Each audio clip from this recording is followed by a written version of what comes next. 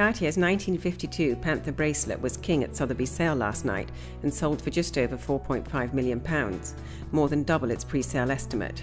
The very same Panther broke two new records, that for the highest price paid for a piece of Cartier jewellery, as well as the highest price ever paid for a bracelet at auction. It has a sort of hypnotic quality about it, particularly for women. It's a sort of feat of engineering to create a bracelet that's so lifelike. The slinky diamond onyx Panther was one of the 20 lots of jewels and precious objects that once belonged to the Duchess of Windsor.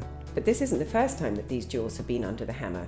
In 1987, some 23 years ago, Sotheby sold the Duchess's jewels in Geneva. The collection fetched the highest price ever paid for a single owner collection of jewellery. Start the bidding of £20,000, £22,000, £26,000, £25,000, £38,000. So, the onyx and diamond Panther bracelet, start bidding at £750,000, £800,000, £1,100,000, £1,200,000, against you both at £1,300,000, £1,500,000, £1,800,000, £2,000,000, £2,040,000, £2,500,000, £3,200,000. 3,008,000. 3,009,000. Yes. 4 million pounds. Ina, are you out? Are you still with us? No? So, £4 million. The second highest price of the evening was for the ruby, sapphire, emerald, citrine and diamond flamingo clip.